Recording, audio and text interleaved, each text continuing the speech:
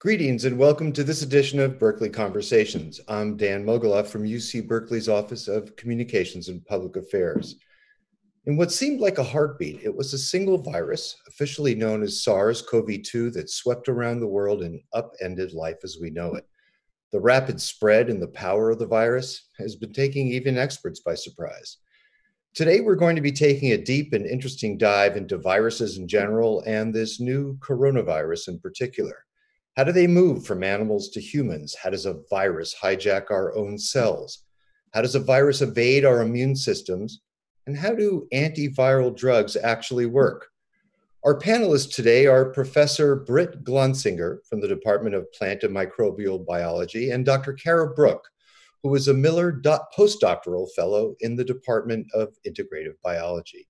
And before we get going, just a reminder that we invite all of you who are watching us through Facebook Live to post any questions you may have during the course of our conversation, and we'll do our best to get them answered.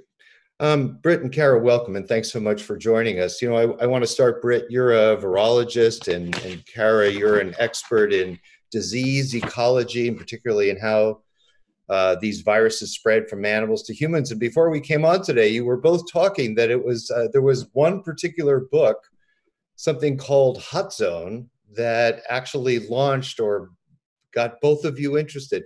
So, Cara, let me start with you. What did you read in that book, and what attracted you to this world of sort of viruses and disease and animals and humans? Great, thanks. It's a pleasure to be here. So Richard Preston's The Hot Zone tells the story of the emergence of Ebola restin, which is one of the species of Ebola virus that's actually not pathogenic to humans, but spilled over in a monkey holding facility in Reston, Virginia, or emerged among monkeys, and sort of sparked a national controversy and awareness of Ebola virus. And he kind of describes the past history of Ebola viruses and other zoonoses, and walks through a number of interviews with scientists. And I read it as a high school student, and that really got me fascinated with the world of emerging viruses, and in particular viruses derived from bats, as we think that most filoviruses that transmit to humans are, as well as this SARS-CoV-2 coronavirus. So you're saying so bats don't just look scary, is that there's actually a good reason for that? I wouldn't say that bats look scary. I am a bat conservationist at heart as well. And in fact, the types of bats that I study, the fruit bats, the flying foxes found in Africa, are quite attractive. They have dog-like faces, and we call them flying foxes. So they certainly do harbor viruses that pose potential threats to humans, but I think that there are ways to coexist peacefully with both bats and viruses without needing to be afraid of either. So we're going to be talking in a lot more detail about that, the whole process and the phenomenon of transmission from animal populations to human populations. But Britt, let me come to you. You were saying that you read the same book, and that helped launch your academic career as a virologist. What appealed to you? What caught your attention? Why this particular subject? Yeah, I was an undergraduate at the time.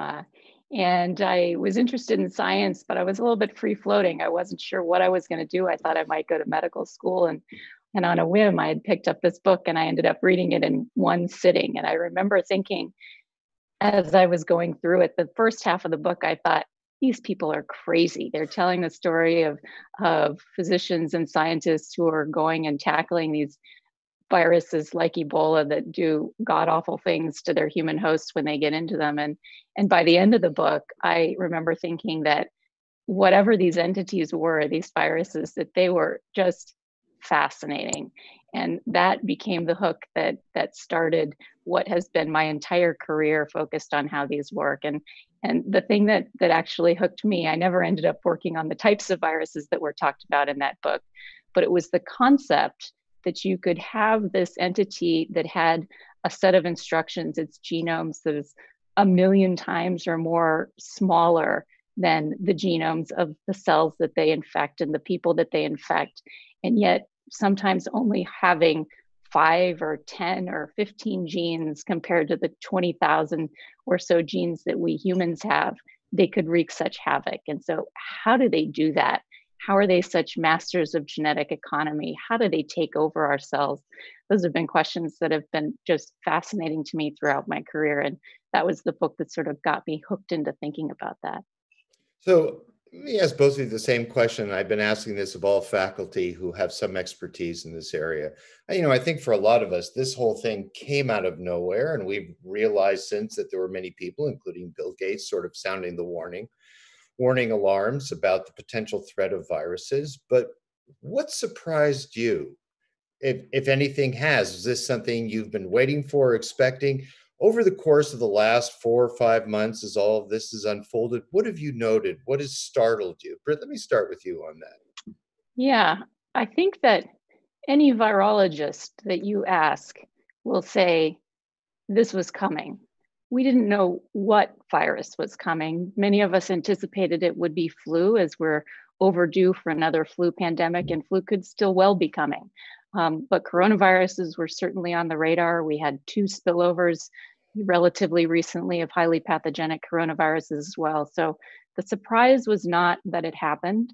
I think, unfortunately, the surprise is also not the speed with which the virus is spread, as scary as that's been. We know from the first SARS outbreak that, a person from any area of the world within a day or two can travel by air to any other place in the world. And with this virus, unfortunately, the fact that you can transmit it before you have any symptoms or when symptoms seem mild means that with world travel, you can spread everything around the globe with the speed that it's been spreading. And so those, unfortunately, were not surprises, but things that we were dreading happening and did indeed happen. I will say that the surprises to me, aside from the horrible economic and personal toll that this has taken on everybody, on a more optimistic note, has been how amazingly rapidly the scientific community has come together and moved forward with things like, we'll talk more in detail later, but vaccine development. This takes decades often to develop a vaccine. The fastest on record was the Ebola virus vaccine, which took about 5 years. And we're trying to crank something out now in a 12 to 18 month aspirational timeframe. So to have those type of goals, to have the entire scientific enterprise, whether or not they're virologists, bringing in their expertise to bear to try and come up with creative solutions, how that has worked, to me is, a delightful surprise. Cara, same question. What's, as all this has sort of washed over the world in the last 5 months, what have you noted? What surprised you as a scientist in this realm?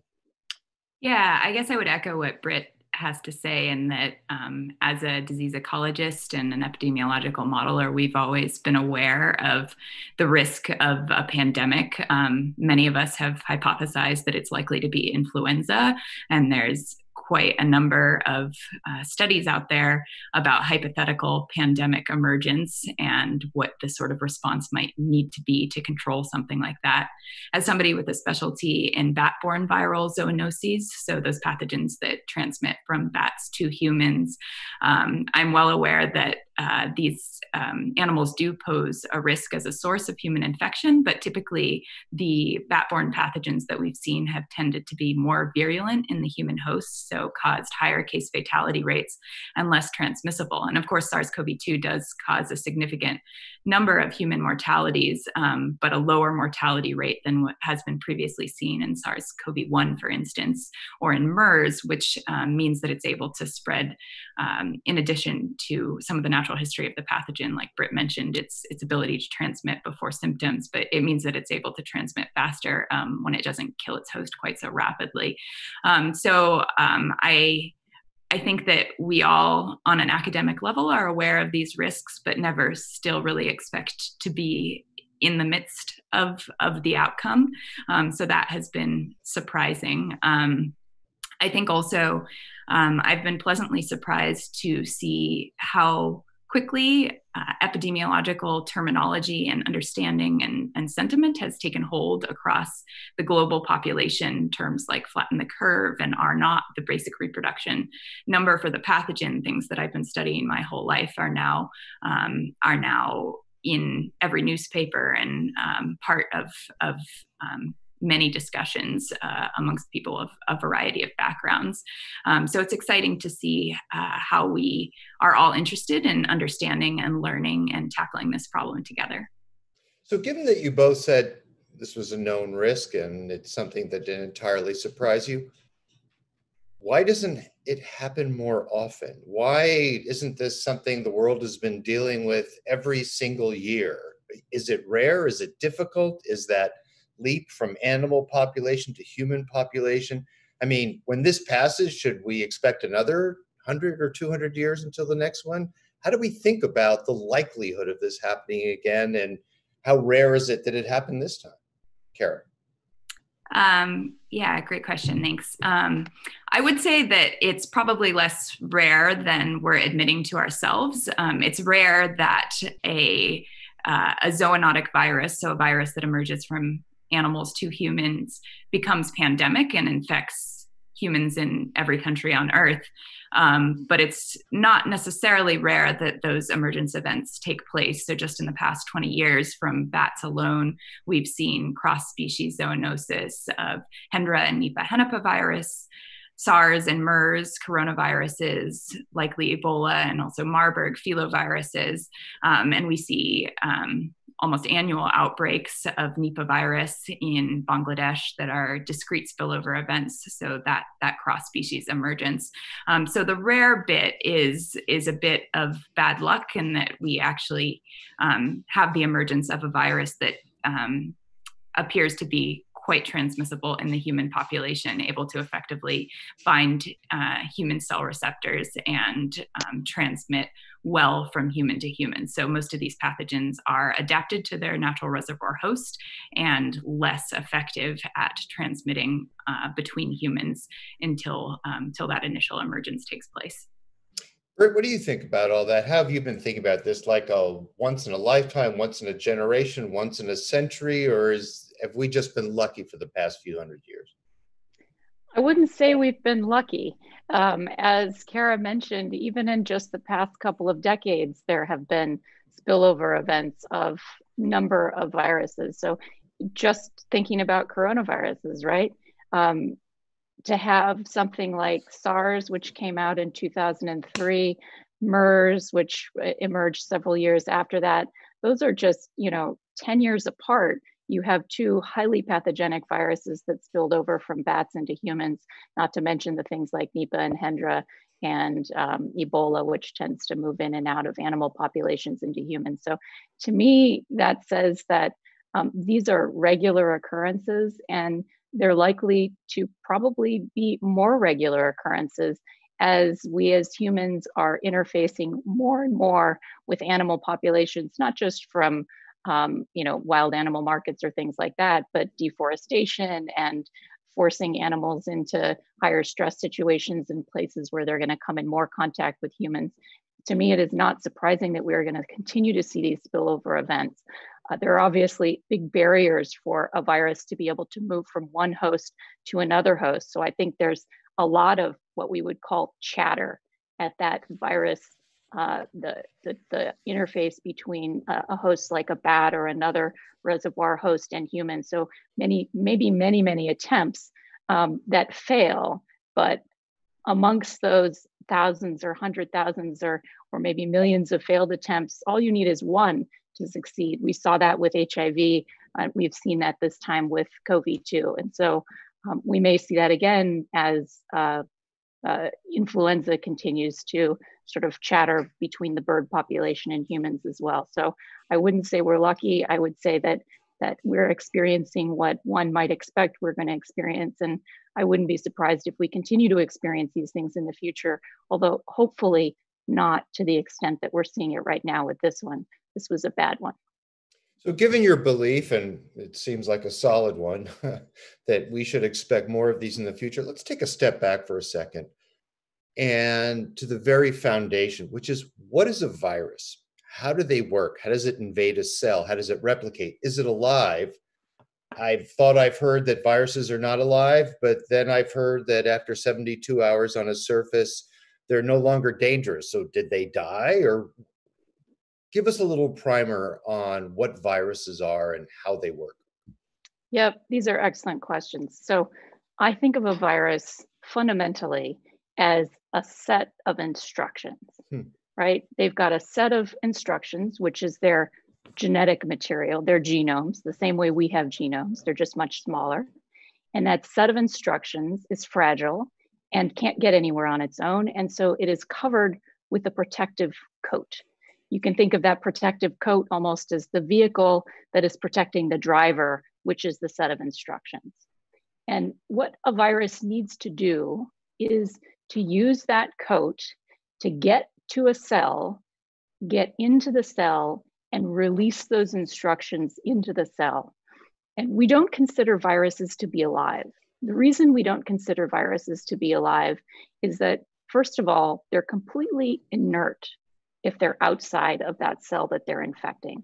So yes, a virus might be able to exist on a surface for some period of time, but it's not doing anything on that surface. It's not growing, it's not replicating, it's not moving. It's just sitting there over time, maybe degrading or something like that.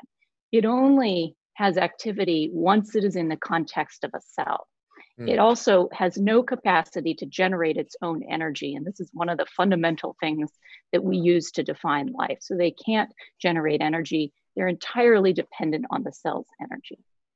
So once the virus is able to deposit that payload, its set of instructions into the cell, it needs to use the cell's machinery to basically read those instructions and carry them out.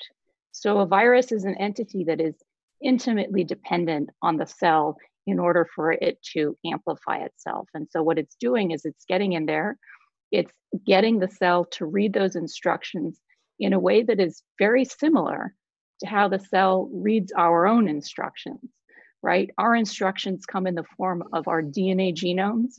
Those are made, they're what we call transcribed into what is termed a messenger RNA. That's basically the language that can be read by the ribosome. The ribosome is the machine in the cell that makes proteins, which are basically the workhorse of the cell, the things that do all of the activities that the cell needs.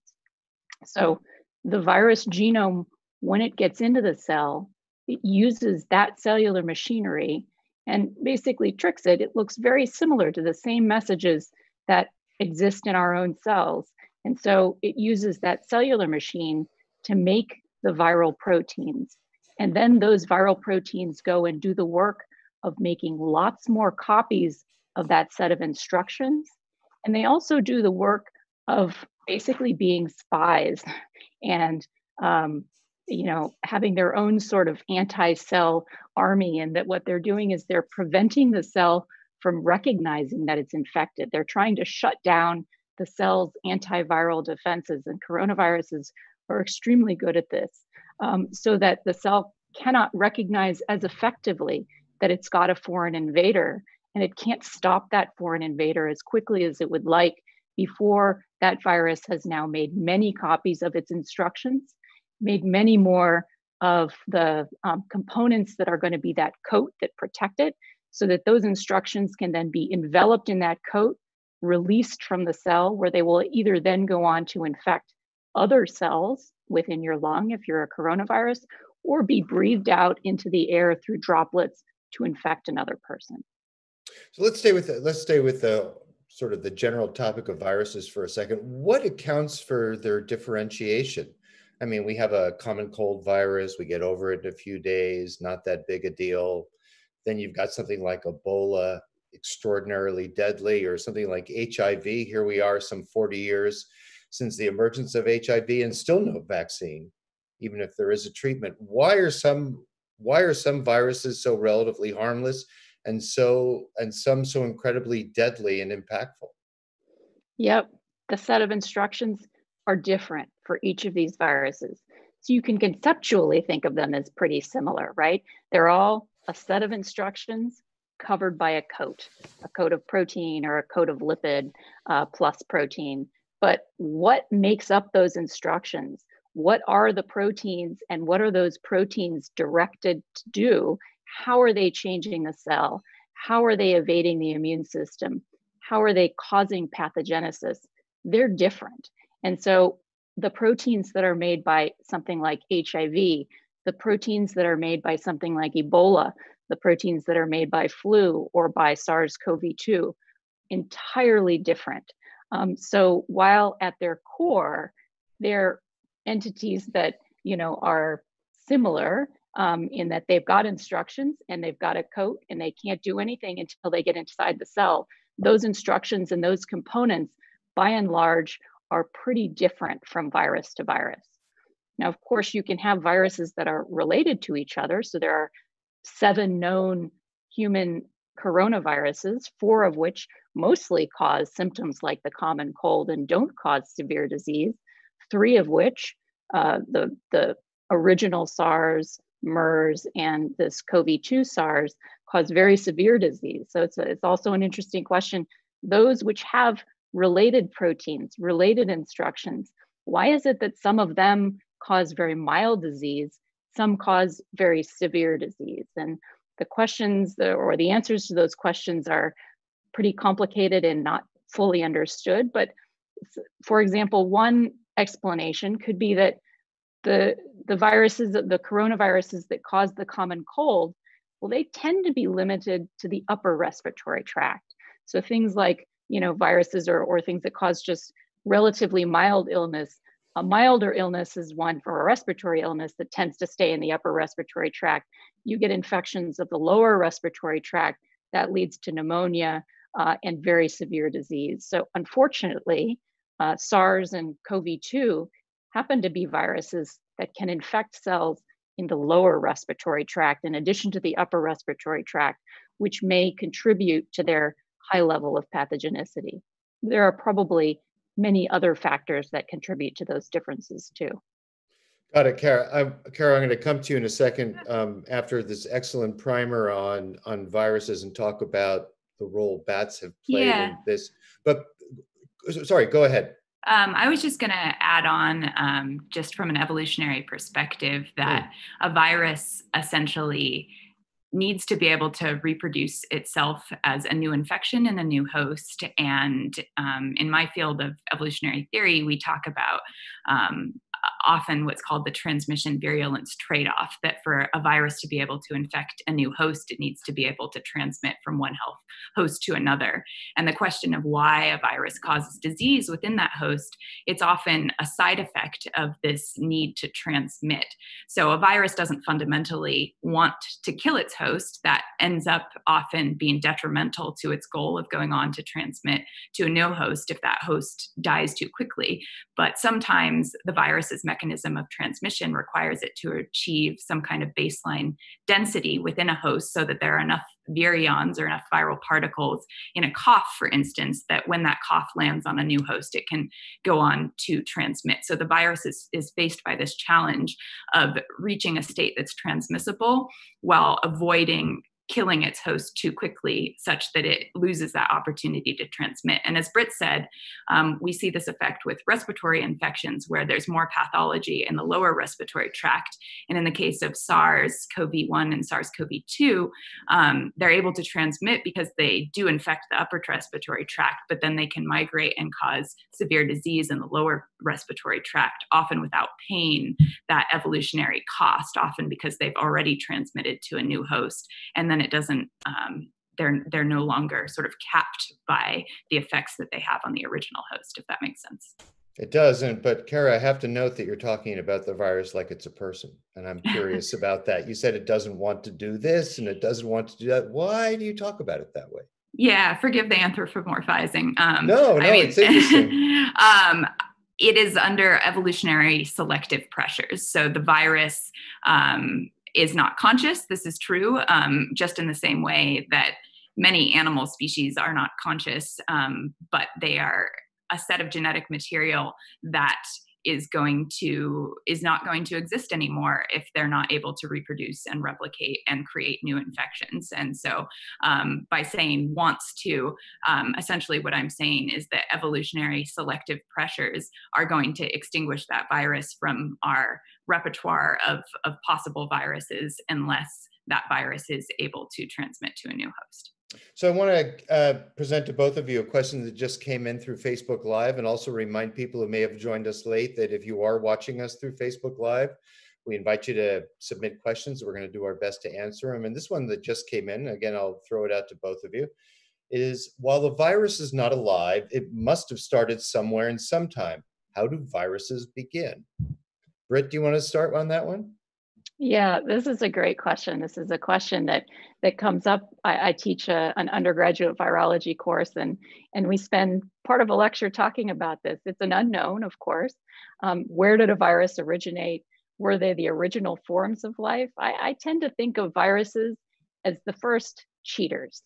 Anytime you've got a system, there's going to be something that tries to game the system, right? And so in my mind, a virus is something that evolved as a way to copy itself maybe more quickly than what that original form of life was able to use to copy itself. And so I think that they probably emerged relatively, quickly or close to that of the last universal common ancestor.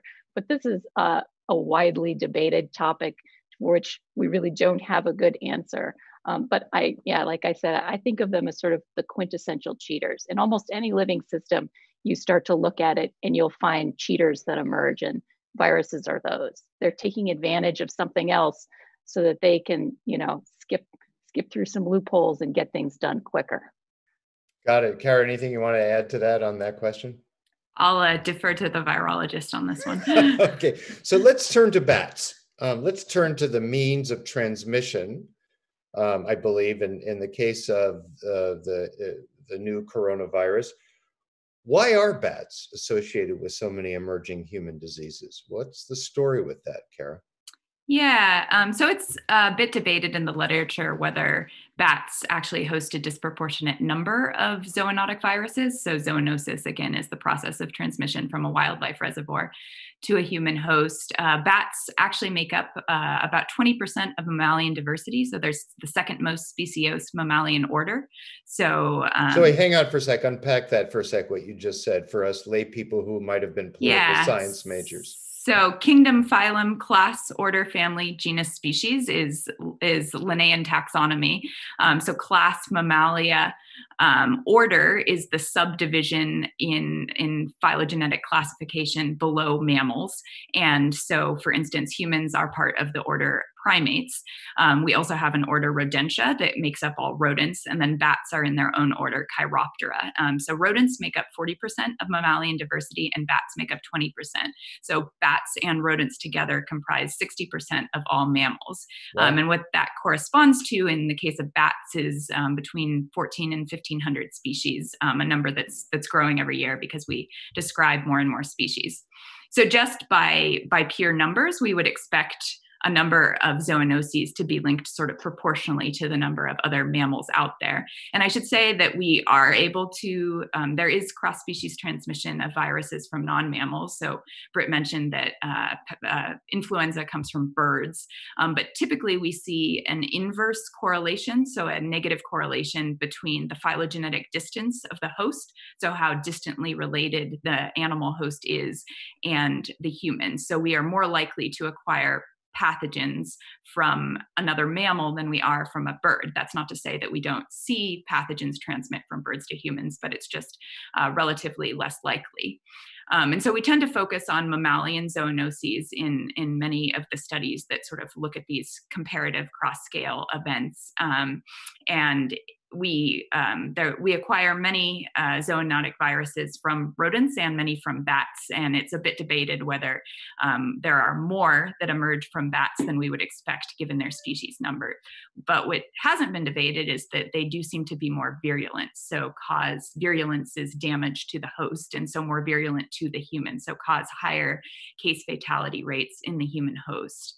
And what we think for the reason for that is that bats are very unique among mammals. They are the only flying mammal, the only mammal capable of sustained powered flight, which means that their physiologies are rather different than all other mammalian taxa, which is a group, so something like an order.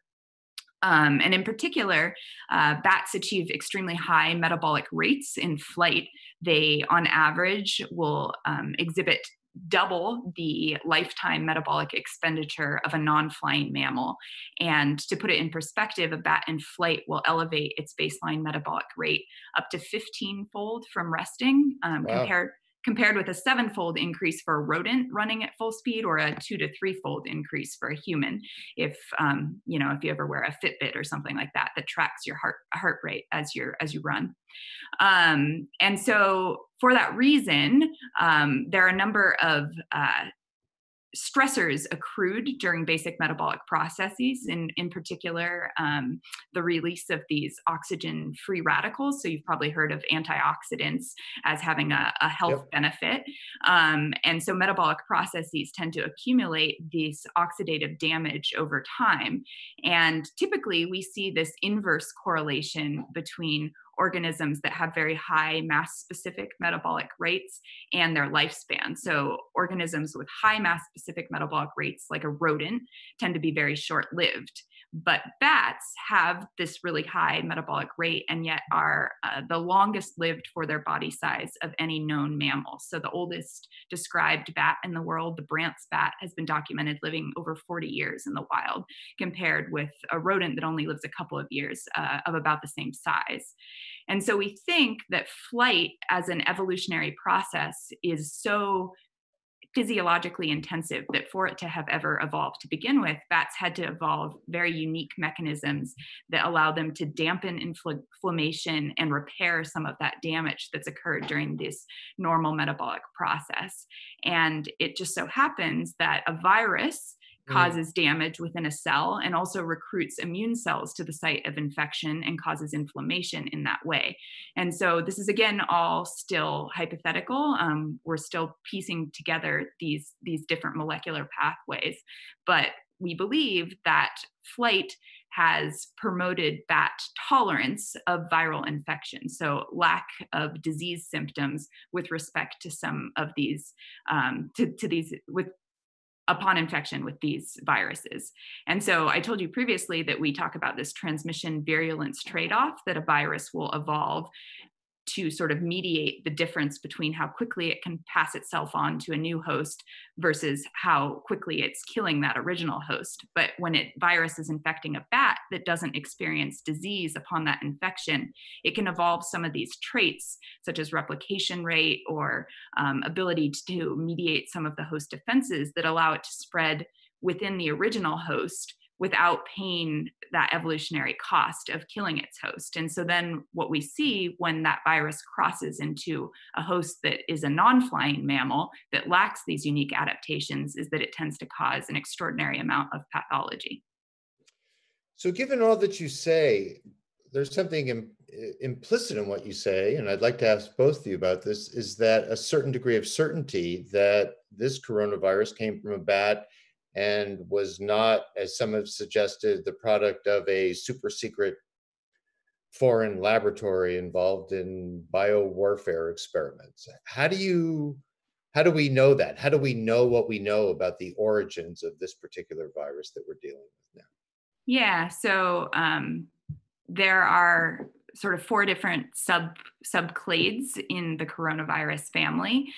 Gamma and Delta coronaviruses are thought to be reservoir to be hosted originally by birds, and Alpha and Beta coronaviruses are thought to find their reservoir hosts in bats. They're highly diverse in bat populations. So there's around 1,500 described bat species on Earth, and it's been predicted that there are well over 3,000 to 4,000 coronaviruses that infect bats. So on average, every given bat will be hosting 2 different species of coronavirus. So the diversity is just vast. So there's a lot of material out there to begin with that suggests it's very likely that a coronavirus that emerges in a new mammal is going to be derived from a bat, especially if it's an alpha or beta coronavirus. And SARS-CoV-2 is a beta coronavirus.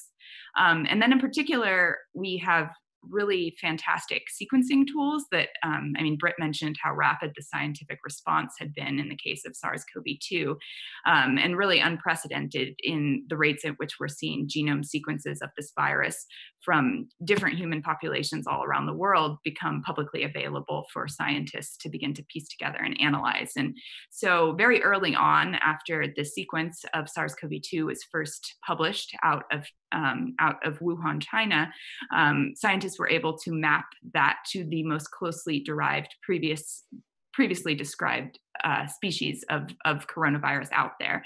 And this particular virus shares a 97% similarity with a previously described beta coronavirus derived from a rhinophyllid bat, which is a family of bats found in South Central China. And that's very close, but it's not exact. You've probably heard a bit of discussion about pangolins in the literature as well. So what's really unique about this sequence of virus is that it most closely maps to this bat-derived coronavirus, but in the receptor binding domain, which is the segment of the virus genome that helps it bind to the human receptor ACE2, it has these 6 different residues, amino acid residues, so 6 sort of repeats that almost precisely match those described from Malaysian pangolins in the same wet market in Wuhan, China. And those are different from those previously described in the bat. So we see evolutionary similarity mostly to the bat virus and then a little bit to the pangolin virus. And the hypothesis actually is that there is a bat virus out there that we haven't described that probably gave rise to both of those at some point. But basically, for a number of reasons, we're very confident that this was not engineered in a laboratory. In particular, that the viral sort of backbone that you would need to use to create SARS-CoV-2 doesn't exist. It infects human cells in a way that's different from the previous SARS-CoV-1 virus, using this combination of sequences in pangolins and in this other bat species. So if you were engineering a virus based on what was previously described in the literature prior to this outbreak, you would not have started with the sequence that we have currently. And then in addition, there are a few mutations in the receptor binding domain that we don't have any explanation for currently that are probably out there in previously unsampled viral diversity. And those two, it would be hard to engineer them and also very difficult for them to evolve through natural evolutionary processes of serial passage in a laboratory where humans are mutating a virus across different cells. So we're very, very confident that it's a zoonosis. So thanks.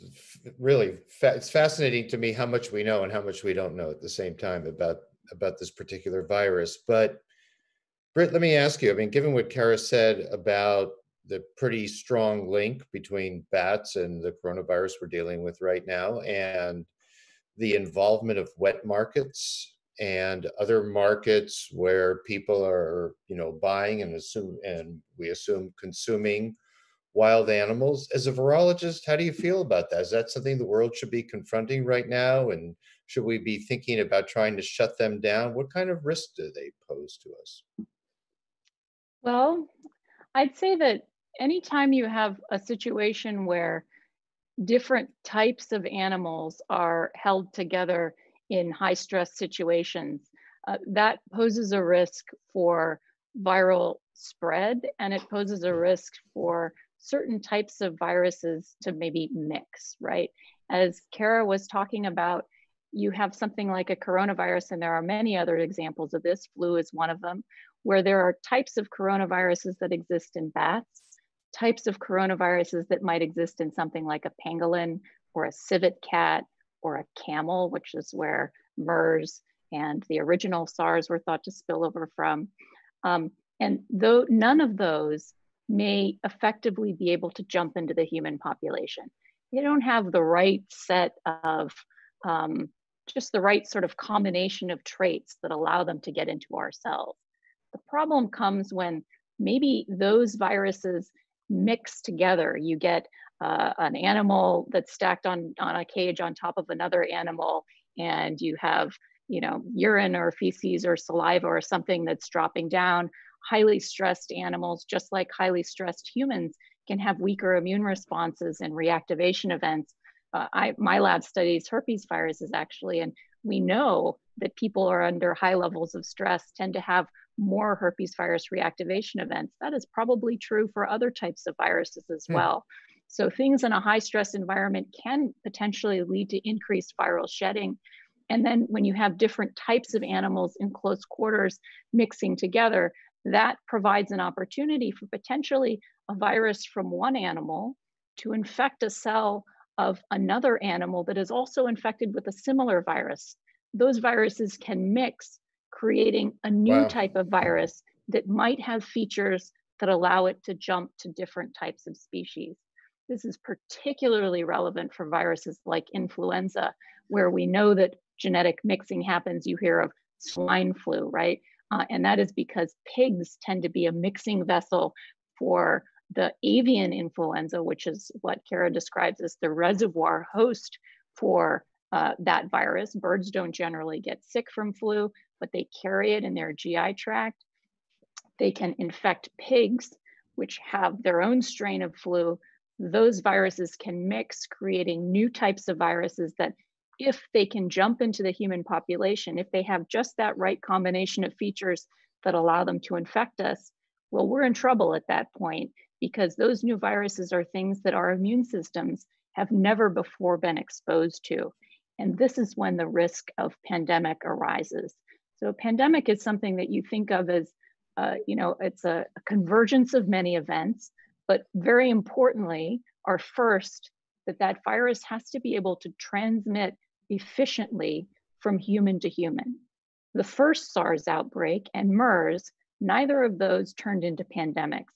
And the reason that they didn't turn into pandemics was not because those were not highly lethal viruses. In fact, they're more lethal than SARS-CoV-2. But the reason they didn't turn into pandemics is neither of those viruses spread as efficiently from human to human as COVID-2 does.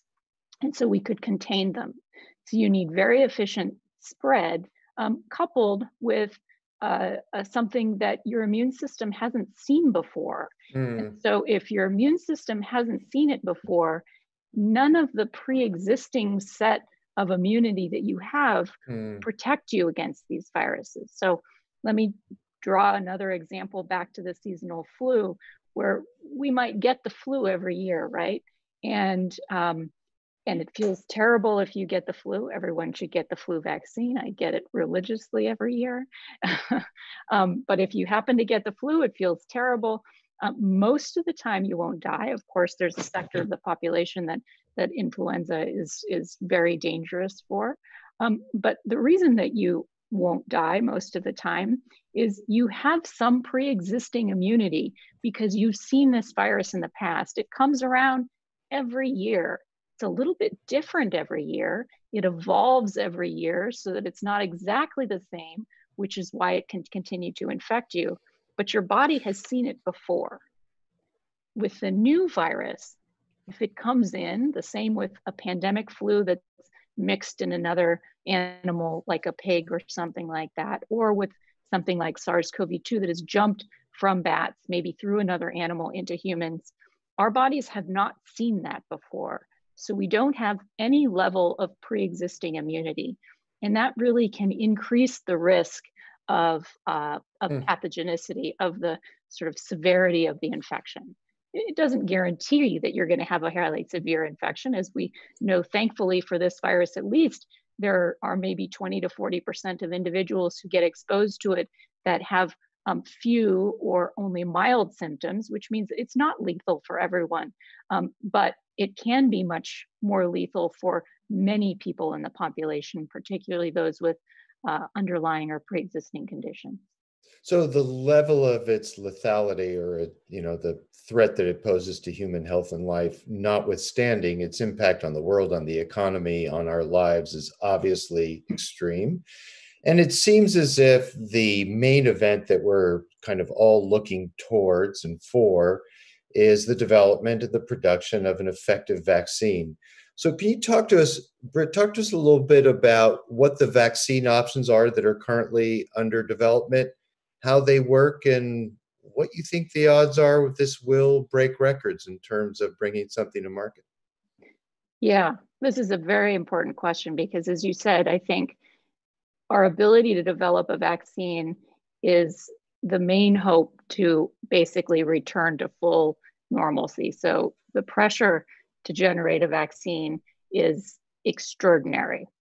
And so let me just spend a minute or so telling Please. you about how it is that a vaccine works and what are we doing to try and develop a vaccine. So first of all, to explain this, what I need to explain is the concept of what are antigens. Antigens are the sorts of components of a virus or of a microbe that your immune system sees, recognizes as foreign, and tries to generate antibodies against to stop them. So I'm going to return to the analogy I used earlier of saying that the code of the virus is like, maybe a car that is holding and protecting its driver. So if you think of the virus like that, there are many different types of viruses, many different brands of cars. Some look different, some look the same. The car comes into the body. All those different parts of the car, those are antigens. And so the body is going to see those. It doesn't a priori know which of those parts it needs to stop. It's going to try and develop antibodies against many of them.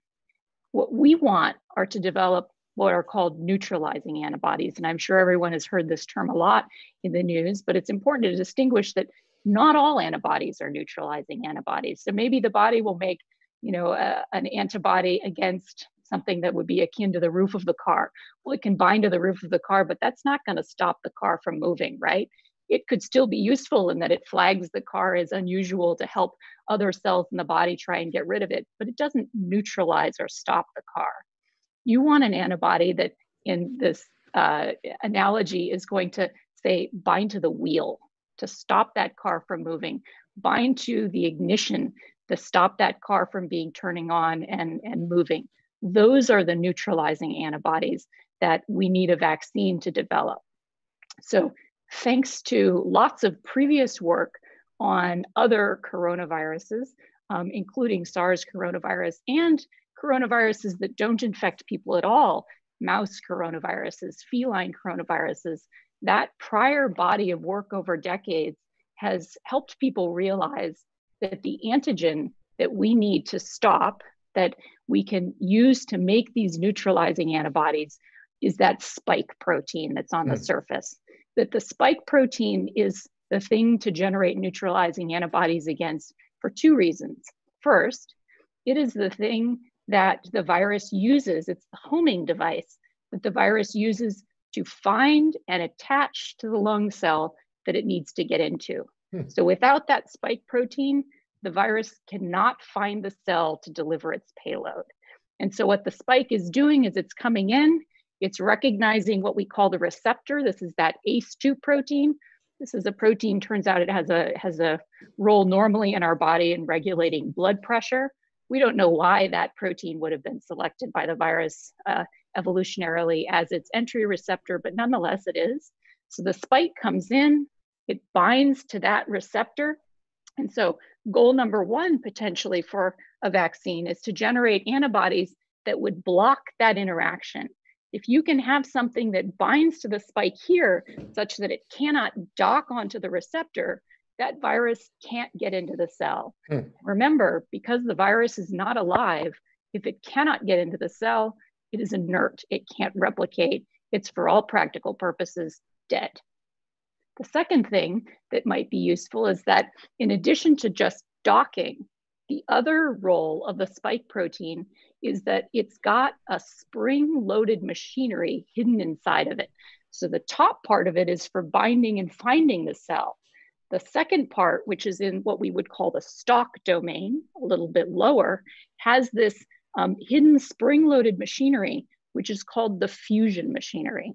And this is a very important part of the spike protein because once that docking takes place, there's a cellular protein that's a sort of, you can think of it as molecular scissors that comes and snips off the head of that spike protein, allowing that spring-loaded fusion mechanism to unfold.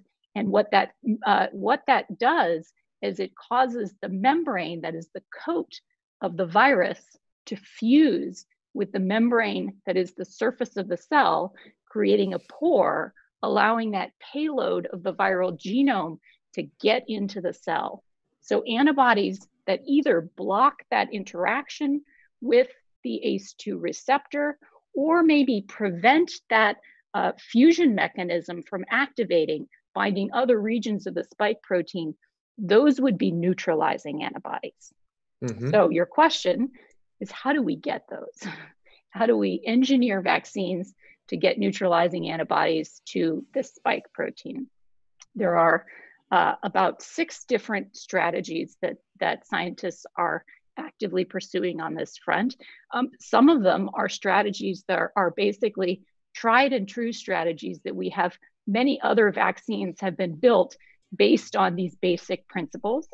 And some of them are new strategies that we have no record so far of vaccines that are in existence and in use in public that use these, but they're creative and they're new. And the important thing is that we're trying everything at this point.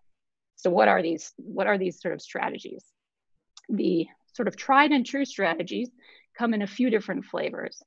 The first is, well, let's just make lots of copies of just that spike protein, not the rest of the virus, just that protein, and inject that protein into a person. The protein itself doesn't have any information to allow it to replicate. It's missing the genetic instructions of the virus, so it can't be harmful, but you're showing that protein to the immune system so it can start generating antibodies to block it, so that the next time, or if the person then gets infected with the virus, there will be antibodies there that already recognize the spike. Those are called subunit vaccines. The hepatitis B vaccine is an example of one that's already in existence like that. Other types of vaccines that people have generated in the past that are being explored are, well, you can take the actual SARS-CoV-2 virus and you can inactivate it. You can treat it with a series of chemicals that will basically cause the virus to not be able to get into a cell. The genome will be cross-linked or destroyed or mutated in some way that it's basically non-functional. So I'll use the term the virus is dead, even though the virus was never alive in the first place. It is incapable of doing anything, but it's got all the parts that are there. So you give that virus, this what we would call an inactivated virus, to an individual, so the immune system can see all the parts of the virus, but that virus can't get into a cell and do anything. And so in the same way, it's making antibodies now, not just to spike protein. There are other proteins on the envelope that may, also help with the neutralization. The third strategy is to say, okay, let's, instead of just making the spike protein on its own, let's take a virus that is a different virus that is not harmful to humans, either because it can't replicate in humans or because it doesn't cause any disease in humans. And let's make that virus put the coronavirus spike on its surface. This is the basis for the Ebola virus vaccine. So what scientists did is they took a backbone of a virus called vesicular stomatitis virus. This is not a human virus, doesn't cause disease in humans. And they can put the spike protein gene from coronavirus into that virus that will put the spike protein on its surface. Then you can put sort of this into humans and we will generate antibodies against that spike protein. And that sort of harmless virus won't infect us. It's basically a vehicle to deliver the spike protein to the immune system.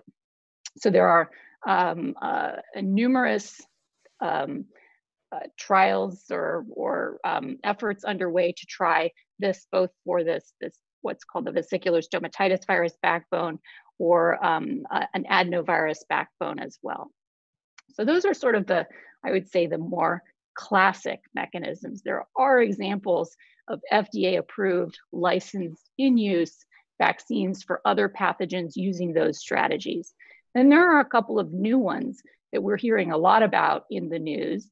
And these are the RNA vaccine and the DNA vaccine-based virus-based strategies. So here, the difference between these and the ones that I described before is that you are not, for all of the other ones, we're having, as scientists, to basically make the proteins in our own bioreactor factories, right? We grow up the viruses to inactivate them, we grow up the protein subunits in order to generate the vaccine. With the RNA-based vaccines or the DNA-based vaccines, the fundamental difference there is you are using your own body as the factory to generate that spike protein. So you take the sequence of the spike protein, you take that coding sequence, the set of instructions, and either in RNA form, which is the form that can be directly read by the ribosomes to make spike protein, or in the DNA form, which is similar to our genome, that would then first have to be transcribed into RNA and then into protein. You just put that sequence, that nucleic acid sequence, into humans, and then have strategies to get that sequence into our cells, and then use our own protein making factories to make the spike protein, which will get either released from the cell or put on the surface of the cell, and the immune system can see it that way. So those are exciting sort of new ways of thinking about making vaccines, but we don't yet have examples of them existing and functioning yet. So there's some risk associated with them. I would say there's a balance of promise and risk there. Each of these, one might ask, why do you have 6 different strategies for making a vaccine against the spike protein? Why not just pick one and put all your efforts in that basket, particularly if we have strategies for making vaccines that we know have worked in the past. And the challenge is that we don't know exactly how best to get our body to make neutralizing antibodies. The ability to get your immune system to stop a pathogen is not the same for every pathogen we encounter. So a pathogen that enters your body in one way or tickles the immune system in one way, you may need to generate a slightly different type of immunity, present it to the immune system a little bit differently in order to get your body to stop it. And we don't know enough yet about how our bodies see the SARS-CoV-2 to know which is the way that we can best make these neutralizing antibodies and make them in a way where the immunity will be sustained, right? There's clear evidence that individuals who are infected with SARS-CoV-2, the same as when they were infected with SARS-CoV-1, the original SARS coronavirus, we can make neutralizing antibodies. We think patients make neutralizing antibodies against these viruses, but we don't know how effective those neutralizing antibodies are at preventing reinfection. We don't know how long those neutralizing antibodies, particularly for COVID-2, will stick around. Unfortunately, for the circulating coronaviruses, the non-pathogenic ones, the ones that cause symptoms like the common cold, we know that while we make antibodies to those, they don't stick around very long. They're gone in a year or so. So this could be like a yearly shot, you're saying. It could be. That's the hope, is to find ways to generate long-lasting immunity. Got it. Right?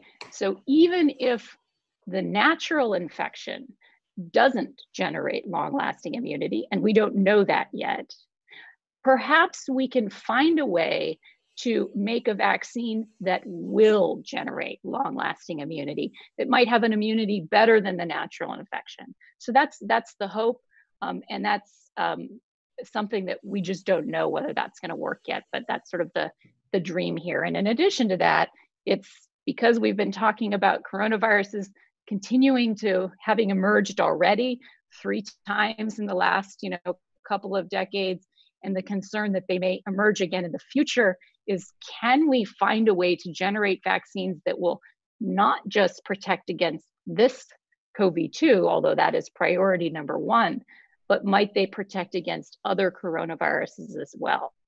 So I think there's a lot of complementary efforts and levels of priority and refinements that are going to go in to these vaccine efforts. All right, so we only have a few minutes left, and I want to ask both of you just to sort of push you a little bit. What do you think the odds are that some are saying we may have, and you mentioned, 12 to 18 months vaccine would shatter previous records? Are we just being blindly optimistic, or do you think there's some valid reason to think that time frame may be realistic? Britt, let me start with you on that one again. I think it's aspirational. I will put it that way. We have never had a vaccine quicker than 5 years, but there is reason to hope that this one can be much quicker than others. You know, instead of what normally might take 2 to 3 years to even develop a prototype to start to test, for this one, scientists had prototypes in a matter of hours or days once the sequence was released. The RNA vaccine that you've been hearing a lot, Moderna, normally you have a long process of animal trials. That entire process was skipped because they had some prior safety data from other trials that they'd done. And so there are components of the process of the whole testing that can go quicker. The problem is that the efficacy issue of we can see if these vaccines, we can make them and probably pretty quickly see if they generate neutralizing antibodies, but we won't know how effectively they block until these immunized individuals start to re-encounter the virus and potentially get re-exposed, and then see, did it work or didn't it work? And that's sort of a waiting game that one cannot rush, because it's obviously not ethical to just inject somebody with the virus, given that we have no antivirals. Cara, what's your own perspective? And just to pick up on a question that came in through Facebook now, people wondering about a more holistic approach that would have us making a global effort to shut down these wet markets and other areas where there may be transmission happening. Yeah, I would echo Britt on the aspirational approach to the vaccine. I would add that in addition to creating a functioning vaccine, production and distribution are going to need to occur at unprecedented levels and rates. And so I think it's going to be longer than that before the majority of people are actually obtaining that vaccine, even after it's in production. I would say that I do a lot of infectious disease modeling, and we often talk about transmission using this term beta, which is the transmission rate. And it's kind of a catch-all that incorporates both the contact rates between two different hosts, the infectiousness of the original host, and the susceptibility of the recipient host. So when we're talking about a zoonosis that crosses species, these are contact rates between bats and humans, between bats and pangolins, if they need a chunk of pangolin virus in order to create a virus that's going to transmit to humans. When we talk about infectiousness, Britt mentioned herpes viruses, that we often see that people are more susceptible, for instance, when immunocompromised and when stressed. We also have evidence in the bat literature that in stressed environments, bats are actually shedding more virus, so more infectious.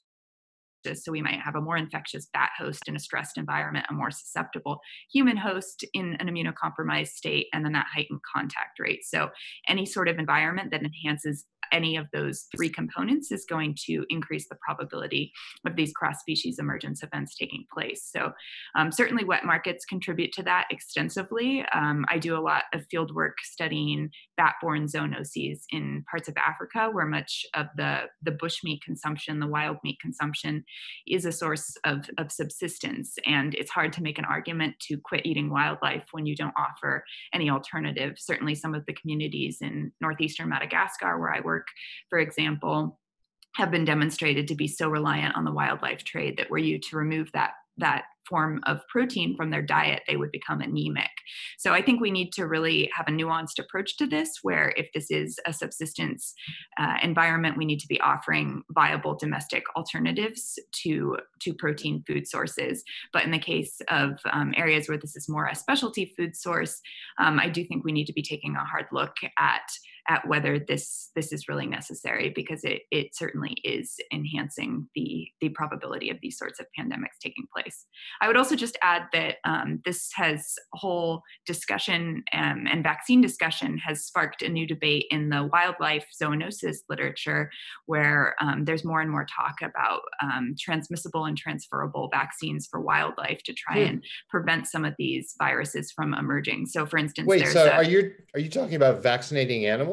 Yeah. So vaccinating animals is a very effective way to eradicate rabies. So vaccinating dogs, for example, is the best way to prevent human rabies. Dogs account for 99% of human rabies cases globally, but in countries where domestic dogs are vaccinated, you don't have human rabies.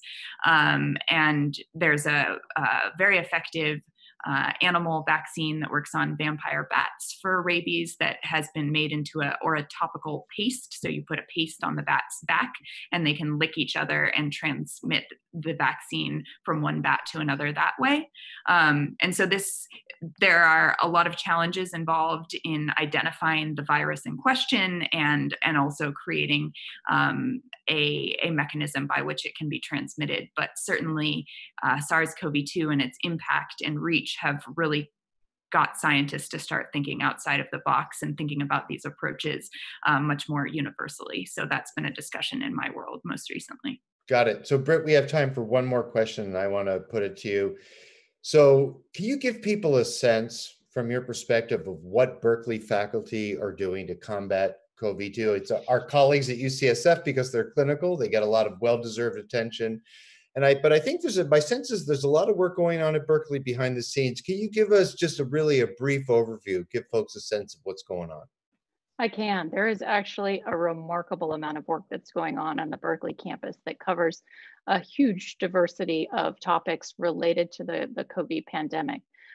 So much of this work, although certainly not all of it, but a lot of the work is being spearheaded through the Innovative Genomics Institute, the IGI, which is helping to bring people together to collaborate on areas related to diagnostics using next generation CRISPR technologies in order to better detect SARS-CoV-2, lots of work on the epidemiology and the sequencing-based efforts to try and do community-based longitudinal studies in California farm workers, setting up a screening center that works with many different areas of our local community to try and identify cases, in addition to things like better understanding the virology, the life cycle, the pathogenesis of this virus, because you cannot design effective drugs against something that you don't know how it works. Many researchers in that area. And then in addition, there are researchers who are actively working towards vaccines and therapeutics against SARS-CoV-2. For example, again, using CRISPR technologies to try and enhance the uptake of things like the DNA vaccine so that they might be more effective, developing small molecule inhibitors of some of the core coronavirus enzymes to stop the virus in its tracks, or antisense oligonucleotides to block the virus. And also a social science front, trying to implement and understand, implement things like virtual mentoring to understand that this pandemic is differentially affecting many of the graduate students and undergraduate students and researchers who can't get the experiences and the training that they need. And so how can we, in addition to the basic science and the translational science, make sure that we are attending to the social science aspects and a very holistic approach to tackle this pandemic. So I've been really impressed with the level of engagement across the Berkeley campus for this. In addition to in my home department, plant microbial biology, which is celebrating its 30th anniversary this year. And so there are efforts there as well, even in things like generating hand sanitizer and wipes, which is also being done in the molecular and cell biology department. So people are engaged really at all levels in a way that's quite inspirational. So my understanding, actually, this event we had today is the first in the whole speaker series to celebrate that 30th anniversary. For people who want more information about the events that are scheduled, where should they go? Do you have a website? Where do you want to point people to? Yep, I think that there's going to be a link that's put in the Zoom chat where you can identify We don't have or be able to see. Okay, yeah, we will post a link. Certainly go to the pmb.berkeley.edu website or the Rosser College of Natural Resources website, and there will be links there to a series of additional panel discussions that are going to be held in honor of the many contributions to human health, to animal health, to plant health that the Department of Plant and Microbial Biology has contributed over the last 30 years. So really, I want to thank both of you for what's been, Cara and Britt, for a fascinating conversation. I'm certainly in my life, there's never been a phenomenon, a development that's been quite this combination of scary and fascinating and perplexing and confusing. And you've really, I think, helped a lot of people here begin to understand what's at the very core of what we're confronting now. So again, and thanks to all of you for tuning in. And please check the Berkeley Conversations website. We're going to have more events in the future throughout the summer. We're going to be expanding our subjects to include racial justice and policing and law enforcement, really to begin to tackle additional issues of the day beyond the coronavirus epidemic. Thank you. Great. Thank you. It's been an honor to talk to you.